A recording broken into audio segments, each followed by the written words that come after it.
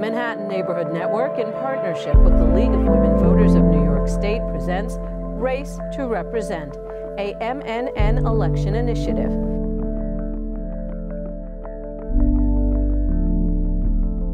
Manhattan Neighborhood Network, in partnership with the League of Women Voters of New York State, presents Race to Represent, a MNN election initiative.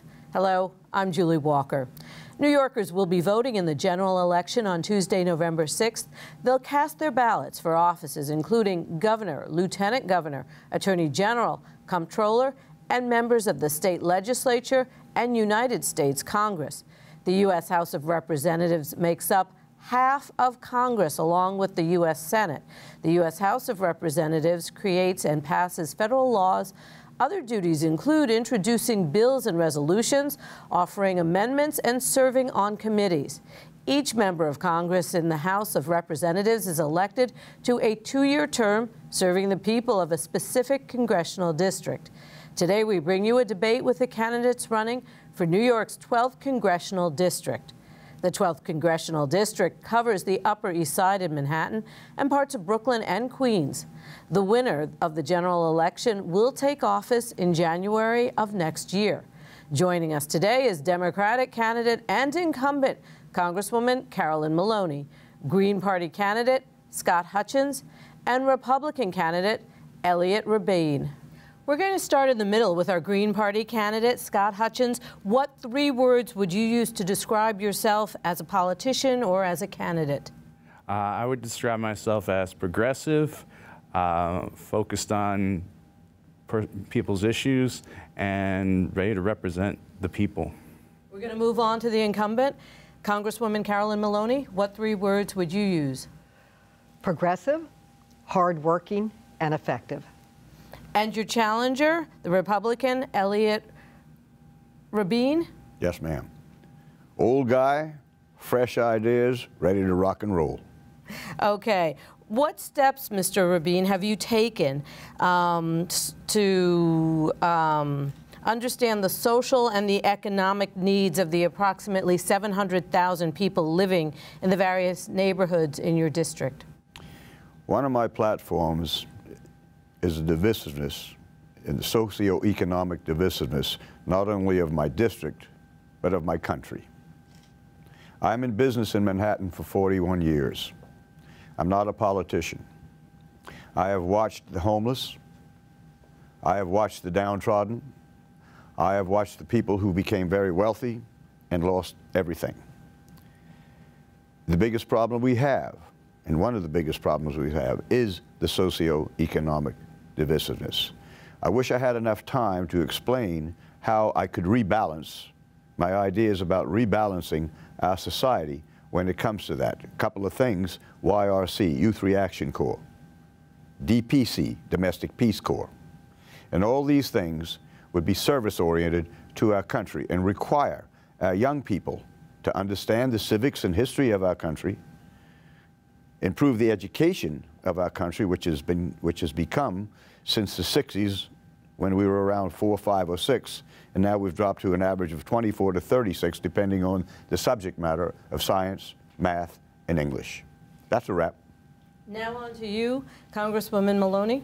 What steps have you taken to understand the social and economic needs of the 700,000 people in your district? Well, first of all, I interact with the people that I represent. I represent 3 boroughs, parts of the east side of Manhattan, Astoria, Queens, and Long Island City, and Williamsburg, and Greenpoint, Brooklyn. So with community meetings, meeting people and through friends, studying demographics and studying the census data on the needs and priorities of the district, and trying to get an accurate count so we get the proper funding and representation that we deserve from the census. I have most of the ideas that I have come from the people that I represent.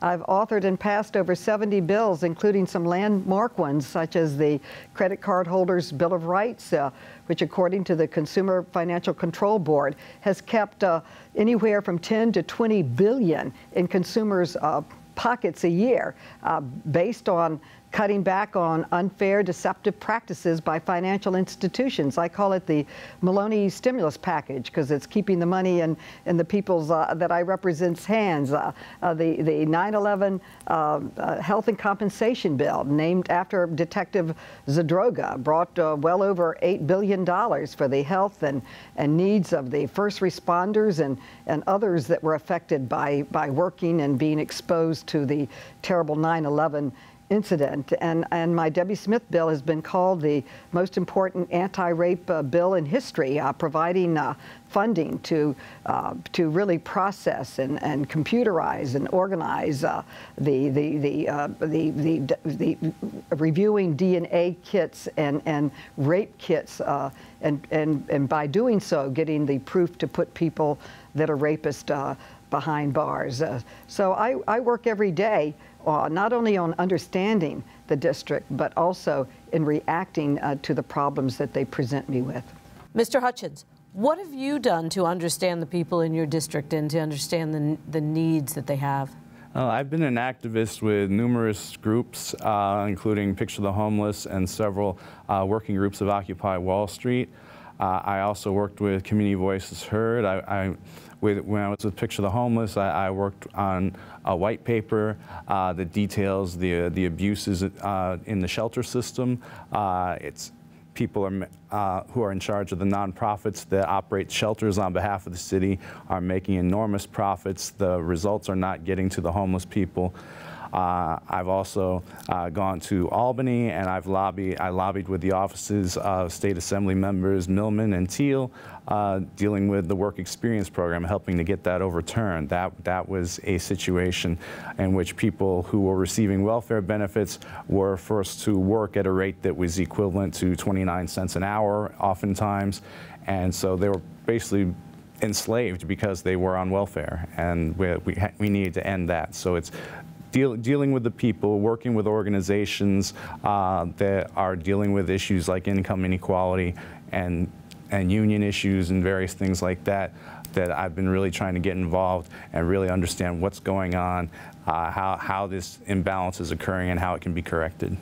At last count, there were more than 62,000 homeless people in New York City. In fact, you can't leave your house and walk down the street without at least seeing one person. So if elected on a federal level, what can you do? My plan is to implement Utah's Housing First policy. We would need to adapt that to a national level because that policy is to put people in housing first because there's too much profit in the shelter system, at least in New York. These nonprofits are really making a lot of profits, in a lot of cases, half of what they're getting from the city is going to top executives who run these so-called nonprofits.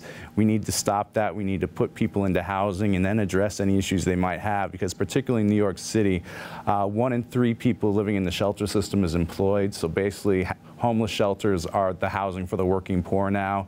And I myself am one of them. I live in the shelter system, and I have for the past 6.5 years. And it's strictly an economic issue.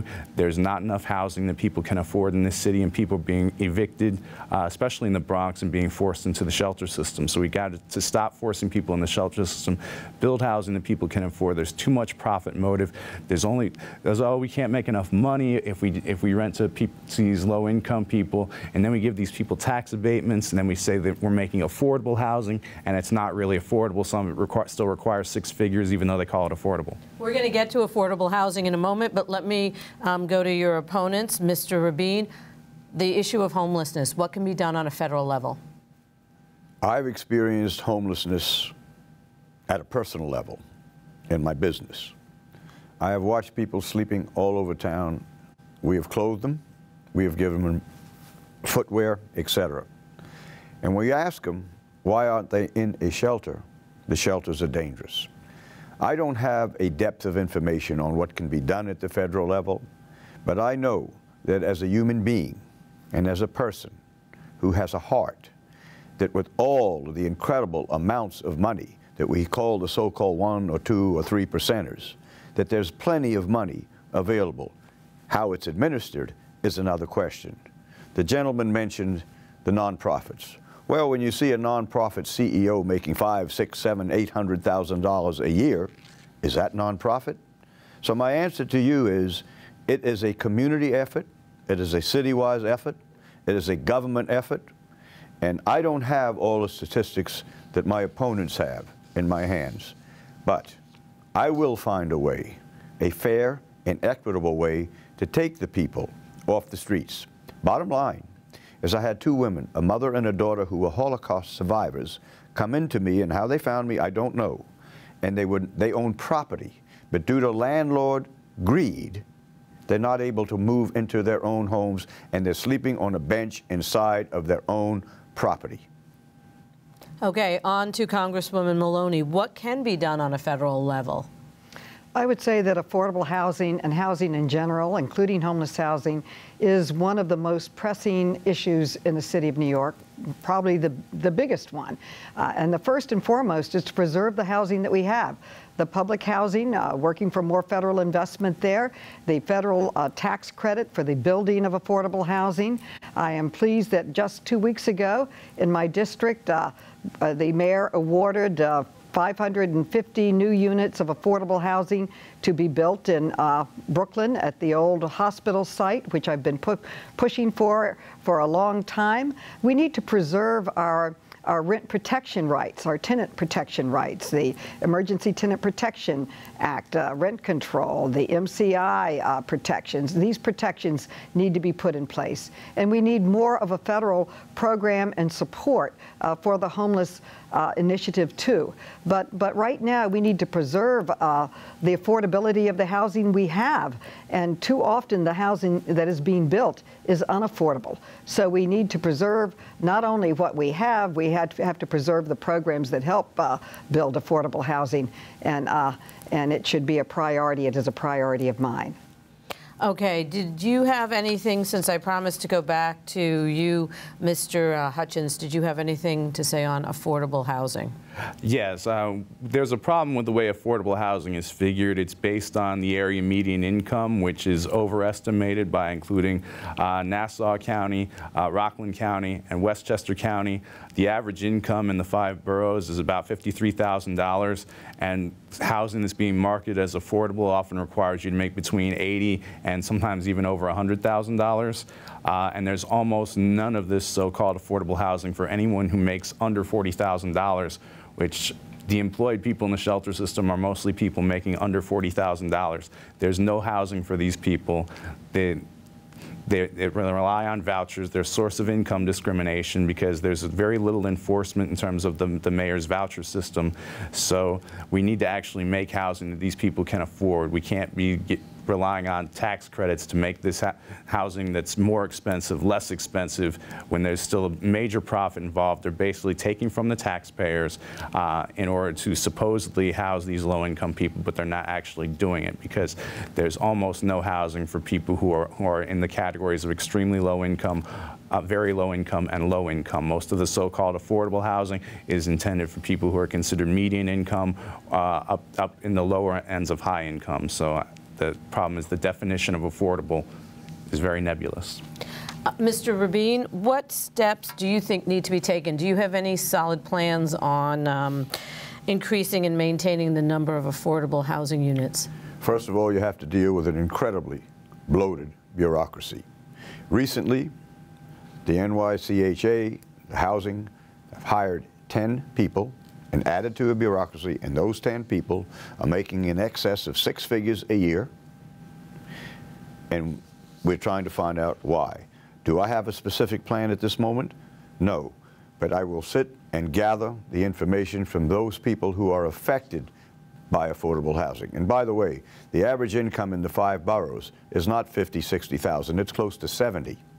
And that should be enough to be able to live in the 5 boroughs, but very, very quickly, it's becoming not enough with a family of 4 to live in the 5 boroughs. My specific plans would be to ensure that the waste is taken care of. Your problem goes back down to the old simple thing: waste, waste, and more waste in a city that spends a fortune, and the results are not what they should be. We need more affordable housing. We need to more of a city, state, and federal commitment. I've been fortunate to put up 6 new buildings for affordable housing for seniors. That was based largely on the 202 program, which they've cut back. I have a bill in to restore that. And also the Home Loan Bank has also provided funding to make this happen. There are various programs on the federal level for tax breaks for affordable housing, but oftentimes it's the definition. Sometimes the definition, people can't afford the housing that they say is, quote, affordable. So it really has to be slated for people that can afford it. I've been successful in getting several RFPs through the city for affordable housing in the district that I'm privileged to represent. And a large component of affordable housing in my district and throughout the city is public housing. We need to preserve the public housing. We need to upgrade it. We need to invest in it, and we need to really take care of this housing that we have. I was on the city council for 10 years, and when I was there, the waiting list was over 900,000 to get into public housing here in the city of New York.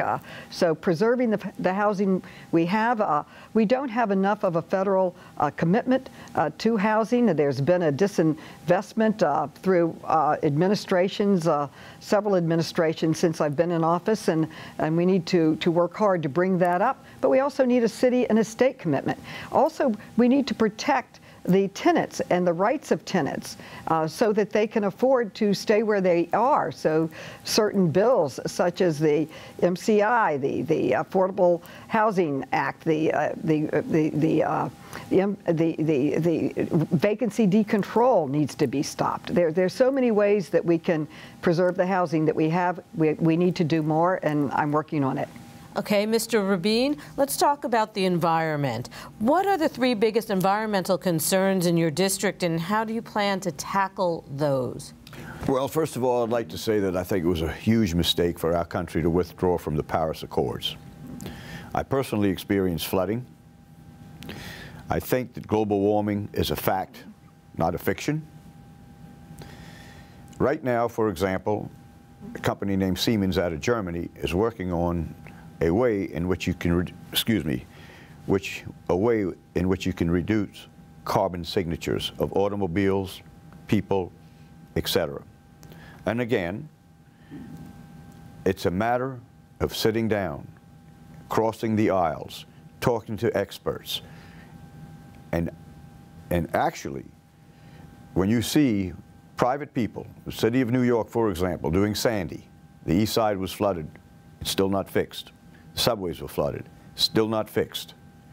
There are major government projects to work on global warming, but it's come to sort of a stop with the withdrawal of our withdrawal of the Paris Accords.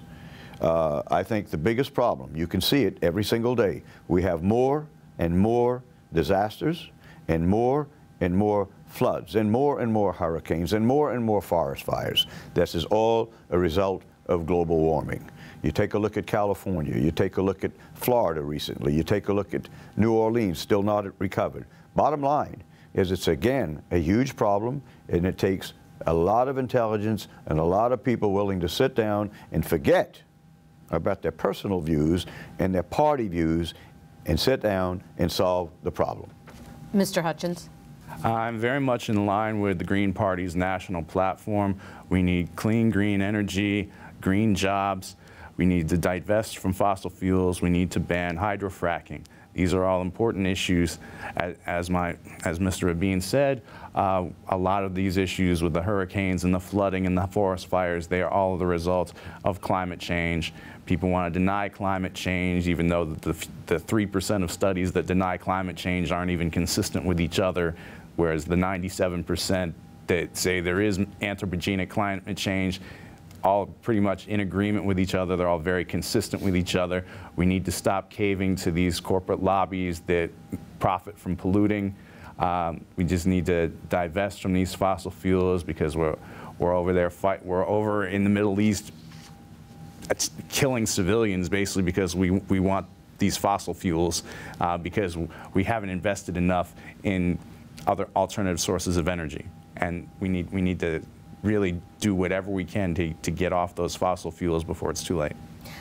Congresswoman Maloney, what are the 3 biggest environmental concerns for your district, and how do you plan to tackle them? I would say in my district, in both Queens and Brooklyn, it's the Newtown Creek, which is an environmental disaster. One of the first actions I did when I went to Congress was to write the president requesting that they be designated as a Superfund. And they have been designated as a Superfund.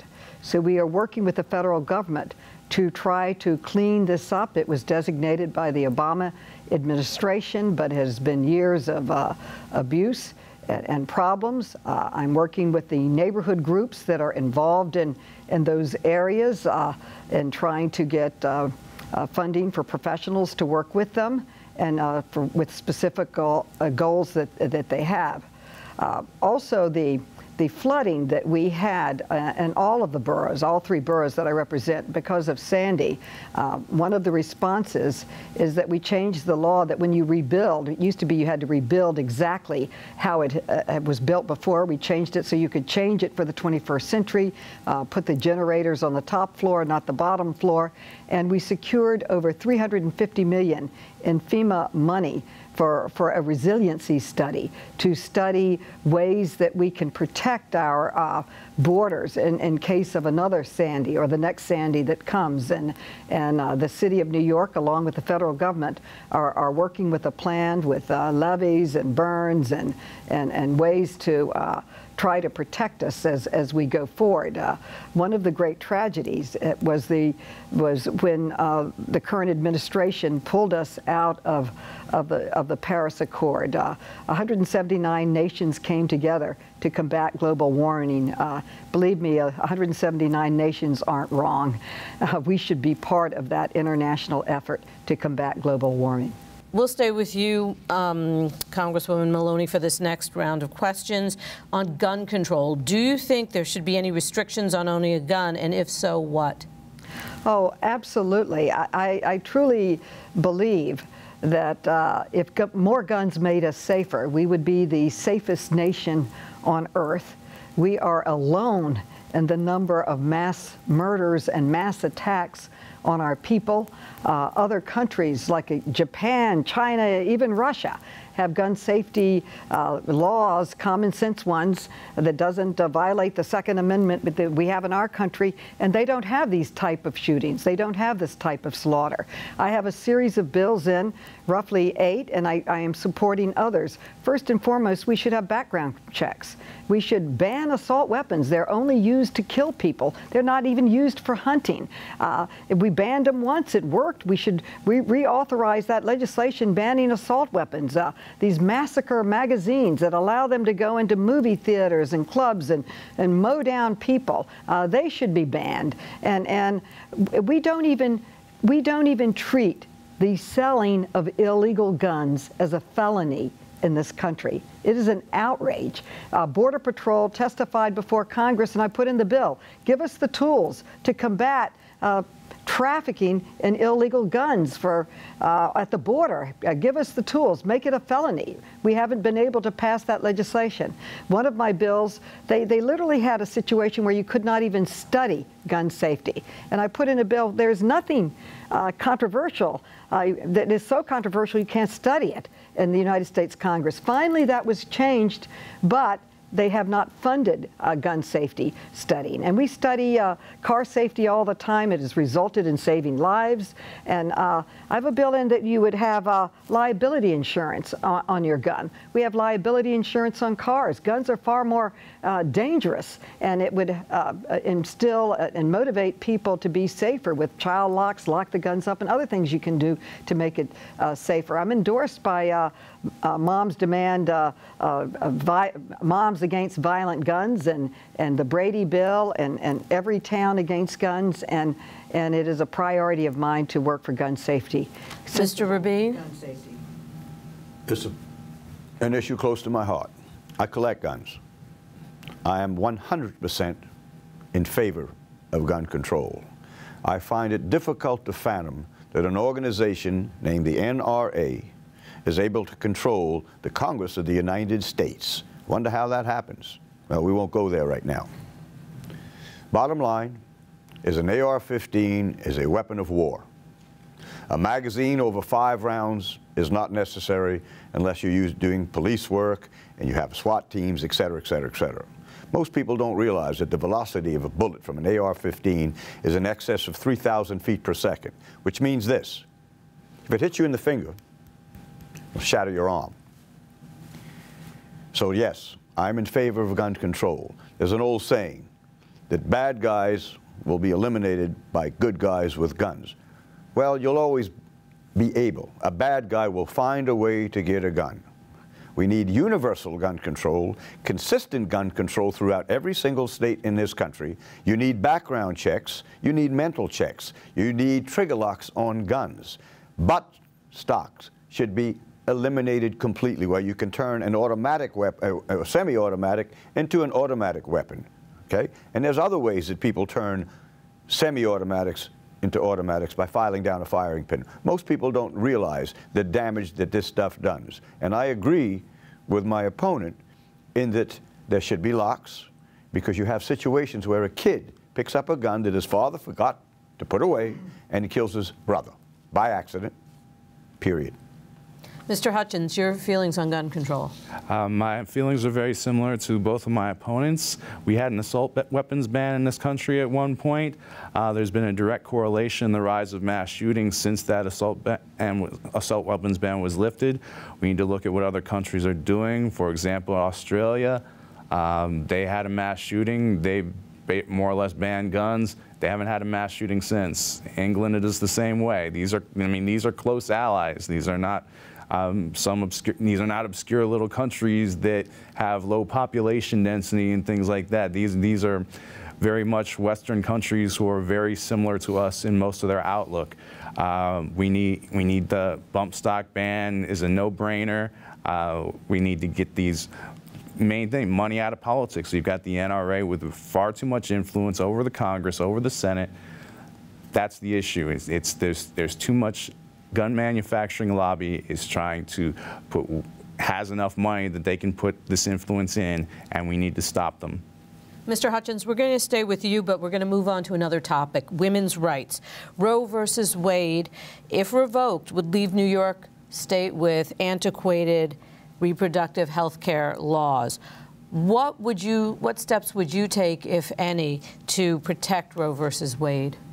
Well, this is a really important issue, because if we have the Supreme Court overturn Roe versus Wade, that's going to be and it's going to be a major problem, especially for low-income women.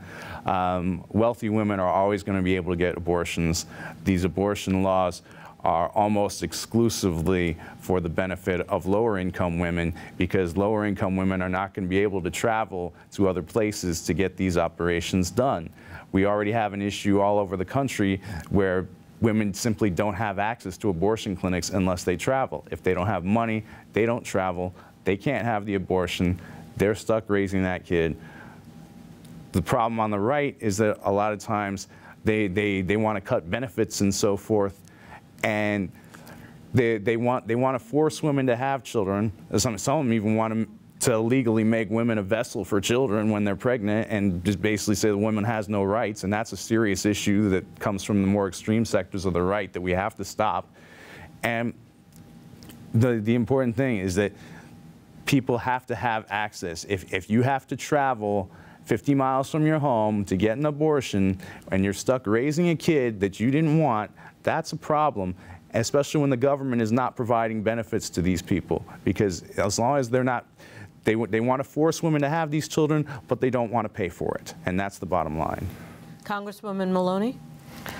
Oh, this is something that I work on every day in Congress. I used to keep a scorecard on efforts to roll back Roe v. Wade when it got to be 350 that had passed the House of Representatives in ways that they are chipping away at a woman's right to choose, a woman's right to access in numerous ways chipping away. I feel that Roe v. Wade is absolutely fundamental. We need to codify it here in New York State, and there is a bill before the state legislature for that, and we need to fight tooth and nail. A woman is not really free or equal, and if she cannot decide when she is having children and the health care, her reproductive health care that she decides with her husband and doctor, and to take that right away from her, I think is absolutely outrageous. Roe v. Wade is now it is now accepted law. It's a constitutional law, and I will continue to fight to enforce it and to protect it and in any way, shape, or form. And I agree with my opponent. The opposition party, the Republicans, will go and fight tooth and nail trying to take away a woman's right to make choices about her reproduction, and yet they won't provide any services for the children. The number of the services are not there for poor women and children, and for foster care. They're not there, so they're not supporting the children that we already have. So this is a fundamental right for healthy families and a healthy future, and certainly for the health of women. Mr. Rabin? I am 100% in favor of Roe versus Wade, and hopefully our Supreme Court will have the common sense to leave a constitutional law alone. I grew up in an area in Charleston, South Carolina, where I was not far from a place called the Florence Critterton Home for Unwed Mothers. And I watched ladies who did not want children give their children up for adoption and then change their minds. I simply believe this: a woman's right to choose is a woman's right to choose. I think when you have a whole bunch of men, Republican, Democrat, regardless of who, what party it is, it's none of our business as a man. It is the business solely of a woman in charge of her own body. So I basically agree with the two folks on my right. Bottom line, it is a woman's right to choose, it is a woman's body, and it's time for us as men to understand that we are all equal, period. Staying with you for this next question, there has been a recent call to ratify the Equal Rights Amendment. What is your opinion of codifying the equality of men and women in the U.S.? I agree with it 100%. There's not much to say. We're equal. We're equal under the eyes of God. We should be equal under the eyes of one another. It's very, very simple. If you ask me if women should fight in a war, if the choice is there for them to fight in a war and they're physically able to do it, that's fine. If they're physically not able to do it because it becomes a burden for the soldiers with them, then it's not so fine. We look at the example of Israel, where everybody seems to think that they're in direct combat. They're not, okay? There's a physiological difference between men and women, but not a psychological difference. Mr. Hutchins? I think it's a national embarrassment that we haven't ratified the Equal Rights Amendment yet. It should have been ratified a long time ago. There's a conservative element that wants to deprive women of their rights, and we need to fight that, because they're living in another time period that's really, I just find it morally bankrupt that we have not ratified this amendment. It's been around for decades, and there's been no ratification. It needs to be codified into law. Ms. Maloney? One thing the Kavanaugh hearings taught us, that we may not be able to control who's appointed to the Supreme Court, but we can control the document that they are allowed to interpret, the Constitution. We need to pass and ratify the Equal Rights Amendment. Women's rights should not be dependent on who's on the court making a decision or who's in the White House, who has the majority in the House of Representatives. Their rights should be in the Constitution and protected. And you couldn't help but compare between when Thompson's went on the court and the Anita Hill hearings and Dr. Ford's hearings, and how little has changed. We're still at 80 cents to the dollar after 27 years. It hasn't been enforced, the equal pay for equal work. That's so unfair. If you had an equal rights amendment, you could enforce it. And women who have sued in cases of rape have gone to the Supreme Court when there was no question. They've confessed, yes, I raped her, and they throw it out, and they say they don't have standing to sue. With women in the Constitution, there could be laws that would allow them to have standing to sue to protect themselves in cases of sexual violence. I don't think anything is more important, and I hope to be able, if I'm fortunate enough to be reelected, to work incredibly hard to get this bill ratified. We need one more state to ratify it. I hope it's Virginia. And then it would go to the Supreme Court. If they don't uphold it, we have a backup plan. We've got another bill in, ready to go. We must get women in the Constitution. It's the most important thing we can do for the future of our country and the protection of our women and children. Moving on to immigration, Mr. Hutchins, what is your position on New York as a sanctuary city or a sanctuary state?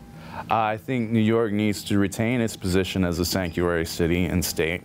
I really opposed to Trump imposing any sanctions against us for doing so. We are a nation of immigrants. I mean, even people who have been here a long time. I mean, I'm 9th generation American born, but we're basically immigrants. We came over. My ancestor was an employee of the Massachusetts Bay Company, and so he just came over. We need to simplify our immigration procedures. It's ever since the 70s, our immigration laws have become more and more draconian, and now Trump's wanting to build this border wall. We started building a fence in 2006, which my opponent voted for, and that's an issue as well that we need to deal with. But we need to make this a safe place where immigrants can come, especially when we're actually attacking their countries and making them unlivable, or we're installing dictators that make their country unlivable. In a lot of cases, we are responsible for a lot of the immigration that occurs because of what we've done to their countries. And therefore, we need to have sanctuary cities where these people can go once we have made their countries unlivable. Congresswoman Maloney? Well, first of all, point of personal privilege. I have never voted for the Trump wall, nor do I support the Trump wall, which is in divisive, really combative language that is very un-American and anti-immigrant. One of the values of this country is that everyone has the right to be an American, and really all of us are immigrants. If you're not a native-born American Indian, all of our ancestors came here fleeing some type of oppression, and we're unique as a country of immigrants, and immigrants have brought a great deal to our country. Now your question was what? It was how you feel about New York being a sanctuary city, sanctuary state. Well, New York is a sanctuary city. We have honored immigrants. We are probably one of the most diverse cities in the world, and it has made our country stronger. We don't care who you are or where you came from. We want to know what you can do, and it's one of the things that have made our great country and our great city so great. If you look at the number of businesses that are founded by immigrants, the energy and the productivity that they bring to our country, we have laws and procedures, and we should honor those laws and procedures. I, for one, have been part of a Democratic coalition that has worked for comprehensive immigration reform, which would give a path to citizenship for the so-called dreamers, those that came to this country as children who know no other language, no other life, and have been educated and part of this country. They should be allowed to be able to contribute and give back to this country. And I certainly hope that that's part of a immigration reform bill that we can bring forward in the legislature. We are a nation of immigrants, and it's part of our DNA, it's part of our being, and our city has always opened its arms from the Statue of Liberty, from when it was first put there to this day, to immigrants, to refugees, and those that are seeking and looking for a better life. Mr. Rabin, what are your feelings on New York being a sanctuary? Bring me your poor and downtrodden, so says the Statue of Liberty, etc. Sanctuary cities, I do not agree with sanctuary cities. The immigration problem is a lot deeper and a lot more discussion than is available in the time allotted here. If you open the floodgates, the floods will get larger and larger and larger. I am not against immigration at all.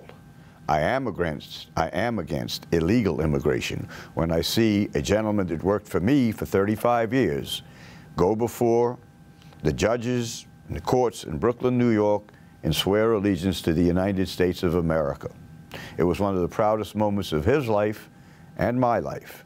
He had 3 children. One is now a major person in the police force. One is now a major hedge fund person. And the third didn't work out so well, but he's still a good person. Bottom line is this: we need to get to the border. We need to not let these folks come into this country. The infrastructure of the United States of America cannot absorb 1 million a year, 1 million plus a year, and over and over. And if you allow the first 3 or 4 or 5,000 to come in, you're going to have to allow it all. My solution is simple. You need to go to these so-called sovereign countries. And by the way, we did not install a dictator in Venezuela whose president is eating steak in Turkey while his people are eating 1 meal a day. Bottom line is we need to fix it in these countries. We need to negotiate. We need, as TR said, Teddy Roosevelt, you need to speak softly and use the stick. And use the stick of aid, use the stick and say, hey, you either fix your country or we may have to come and fix it for you. I'm not talking about war, but I'm talking about using economic means to try to help these countries help themselves, thereby helping their own people. Human rights is their job. Eliot, Rabin, we're going to stay with you for closing statements. All of my opponents here today have a whole lot more statistics than I do, 20 years, 30 years. What I have is this. I have a feeling that we need to look at 3 things: life, liberty, and the pursuit of happiness. What does that mean? It also means when a lobbyist comes to me and says, hey, I gave you $100, what can you do for me? I said, nothing more than thank you. Thank you very much, because I feel that you're supporting me because I believe in life, liberty, and the pursuit of happiness. I can define that. I don't have the time to define it. But I will say this.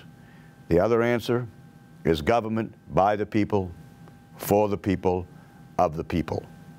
We're right now in what we're calling a cold civil war. That the other day, the synagogue in Pittsburgh turned hot. The other day last night at the Republican headquarters turned hot. We need to get rid of labels. We need to say to ourselves, what is this? Why are you supporting a party, in any segment of this country, whose ideas are an anathema to the country that you live in, whose ideas lack common sense, whose ideas do not go along with the Constitution of the United States? In today's world, Lincoln would be a Democrat. In today's world, Teddy Roosevelt would be a Democrat, and so on. So once you get rid of the labels and you talk to people on a day-to-day basis, they will say to you, I don't care about the parties anymore. All right? And I would like to say something to Mrs. Maloney. I want to thank you for all these years. You have so many bills, I don't know how you can keep track of all them bills. Them. Well, I tell you, your staff must be so cool, because I certainly couldn't keep track of all the stuff that you quoted today. Bottom line is, if and when you retire, there's sort of a rumor like that, I'd like you to help me cross the aisle and help me meander through the walls and halls of Congress. Mr. Hutchins, your closing statement. I'd like to say that District 12 needs a change. For too long, we've been represented by a very conservative Democrat whose progressivism seems limited to some of the most fig leaf issues. Maloney voted for the Financial Services Modernization Act and Commodities Modernization Act, which led to the 2007-09 crash that has pushed even the educated into low-wage work and caused homelessness to skyrocket. She voted for Bush's war on Iraq and continues to have a voting record for war spending, leading to the genocide on brown people. She has no respect for the Bill of Rights, co-sponsoring Schumer's unconstitutional Israel Anti-Boycott Act that would imprison people for exerting a fundamental First Amendment right, just as she voted to curb our First Amendment rights, voting yea on the Patriot Act, yet is yet to co-sponsor the bipartisan bill, which is House Resolution 138, to end the U.S. support of the Saudi war on Yemen. And as I said before, unlike 131 Democrats, she voted for the 2006 Secure Fence Act, which is a prelude to Trump's border wall. So, and she also agrees with him on the Iran deal. So those are issues that we need to deal with. She also hurt unions by voting for permanent normal trade relations status for China. I'm in favor of restoring the Glass-Steagall banking restrictions, and that would expand democracy. I agree with her on the Citizens United issue, but we need some of the most important things. Housing first, universal health care, progressive taxation. We need some genuine prison reform. We need to end the drug war, legalize marijuana, release all nonviolent marijuana offenders. We need to ban hydrofracking and abolish ICE, and we need to stop the wars. We are attacking 8 countries now without a declaration of war, including Niger, Afghanistan, Iraq, Syria, Yemen, and Somalia. So we need to stop those, and we need to elect someone who's in favor of these more progressive issues. She's done an excellent job in some things, other things not so much, and a lot of times those are dealing with the more underlying issues, and I think we need to address some of these more underlying issues that she either has not done or she has voted for things that have a negative consequence on the people. Thank you. Congresswoman Carolyn Maloney, your closing statement. First of all, a point of personal privilege. I am on legislation to end the war in Yemen, and I have been part of every Democratic effort to reform our financial system. Not only have I been for it, but I've been part of the team that has gotten it through Congress, the Dodd-Frank bill that was a reaction to the 2008 downturn that helped put our country back on the positive steps that we're doing now and growing and providing jobs for people. My credit card Bill of Rights was the first reform and only reform really of the credit card system, and it, as I said, brought into consumers' pockets over 10 to 20 billion a year. I would call that one of the strongest, if not the most important, consumer protection bill in the last decade, and have been part of all of our efforts to bring accountability and oversight in so many ways. And now to my closing statement. I first of all would like to thank MNN and also the League of Women Voters for this opportunity to have this debate forum. I believe that this election is one of the most, if not the most important election in my lifetime. It is the first time that we've been able to vote since 2016 to change the course of this country. So first and foremost, I want to urge everyone to get out and participate and vote in these midterm elections. If we are fortunate enough to win a Democratic majority in these midterm elections, I would like to share some of my priorities. First, massive oversight on the Trump administration. They have gotten away with too much for too long in this Republican-controlled Congress. Secondly, to preserve affordable and available health care, the Affordable Care Act, and to lower the cost of prescription drugs, and to preserve Social Security and Medicare. And thirdly, a massive influx of funding for infrastructure to provide good American jobs and build our competitiveness as a nation. I'm proud of having brought federal funding for the 2nd Avenue Subway, the L train, the Kosciuszko Bridge, the East Side Connector, and many other projects. Fifth, we need to pass and ratify the Equal Rights Amendment. We should not be dependent on the whims of who's on the Supreme Court or who's in the White House or in the majority in the Congress on women's basic constitutional rights, which should be their rights of equality of opportunity, equality of protection, and equality of voice. And we need to preserve our human rights and our civil rights. And campaign finance reform, when Citizens United went into effect, there was 145 million in congressional races. The End to Citizens United that has endorsed me said there is now over 44 billion in federal campaigns, and you don't know who the money's coming from. You don't know who's trying to influence the government. Campaign finance reform, accountability, oversight, transparency has to be an absolute priority. Along with climate change, we need we need to restore the green efforts that we had in place to promote that. And also gun safety. How dumb can you be not to have common sense gun safety laws? My time is up. I just hope I ask for your vote so that I can continue working for you and working for the change that we need in our city and country. Thank you. Thank you all for being here. Thank you for watching. Please remember to vote. The general election is on Tuesday, November 6th. For more information on voting, on locating your polling site, and all the candidates, you can visit our website, racetorepresent.com, or the League of Women Voters website, lwvny.org. Thank you for watching Race to Represent on Manhattan Neighborhood Network. Goodbye.